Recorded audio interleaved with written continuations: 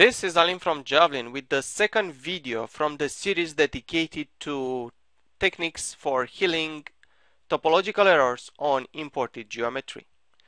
This model has been posted on SolidWorks forums by Mukesh Prasad. Thank you, Mukesh. As I showed you in the first video of the series, you can run the check tools for getting a report of where errors are in the imported geometry. Since I have only one body, I'm just going to run directly the check command. And looks like there are a few pairs of faces that are inconsistent, meaning that the intersection between the faces is not topologically correct. And actually you can see here that this face and this face do not have really common edges. So if I'm just hovering over this horizontal face, notice that it kind of pierces the blue face.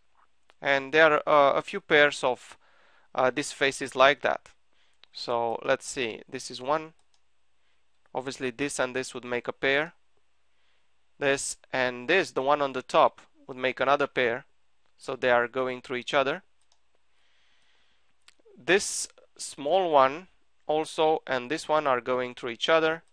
And the same thing happens on the bottom. This just goes through the other face. So since the check tool is just for troubleshooting, let's run Import Diagnostics for both troubleshooting and potentially healing this problem. So again, phase number 1, phase number 2 is the one that goes through it. You can try to heal them one by one or attempt to heal all. Let's try attempt to heal all. And in this case, Import Diagnostics doesn't do anything. You can try deleting faces and after that maybe patching. So if I'm trying to delete this face,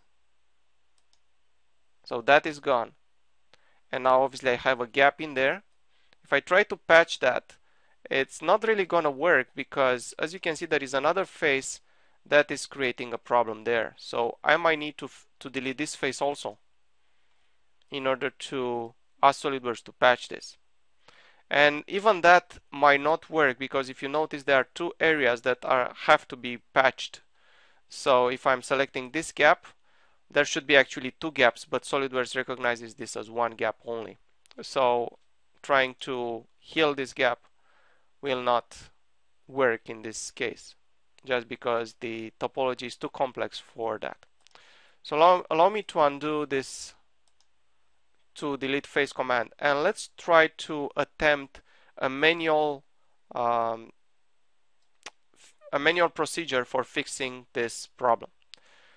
And looks to me that this jog might be better off to be isolated from the rest. So allow me to select all these faces. I'm just going to try to select the faces that are connected to that. And let's run directly the offset surface command with the offset 0, so it's going to turn into copy surface. I'm just going to add the other faces that are actually part of this jog. And I'm going to also try to select the one on the bottom. Actually, since we are concentrating on this jog, might be a good idea to use the section view to remove the bottom from here to make my life easier when I'm gonna select the rest. So I'm just gonna go maybe that much. As long as I can see this, I'm good. So let's try again. Select and drag a tiny little amount, right? So what I have right now is a completely new set of faces grouped into a surface body. Allow me to hide it for a second, because the next thing I want to do is actually delete the faces that got copied. So again, to save a bit of time, I'm using select connected faces and select all the surrounded faces in regards to this one. And I'm going to use the delete face command. Just going to select the other faces that are part of the jog. And let's use the delete option. So really, there is no jog anymore there. That being said, this is also no longer a solid. Notice that I have a gap in there. And I can come back to the full model without being sectioned. I'm going to show the other surface body so I can see both of them now. And obviously there are areas where they intersect. Notice that this face and this face are kind of overlapping in that area.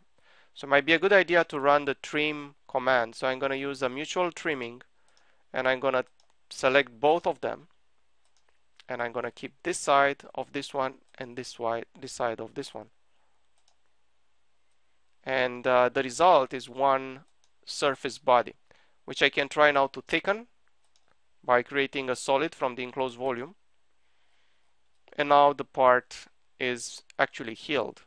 If I'm running the check tool, so under evaluate you have the check tool, notice there are no problems. Obviously I don't want to leave this error in the tree, so I'm just gonna save this out as a parasolid file. This will get rid of the features in the tree, so I'm gonna call it repaired chassis.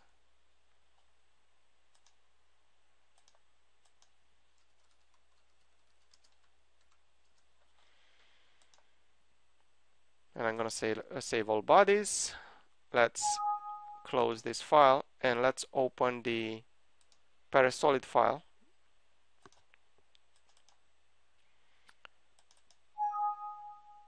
Always run Import Diagnostics even when you save out to parasolid and import back in SolidWorks, because there might be sometimes error. There are no errors right now, and actually I was able to import this as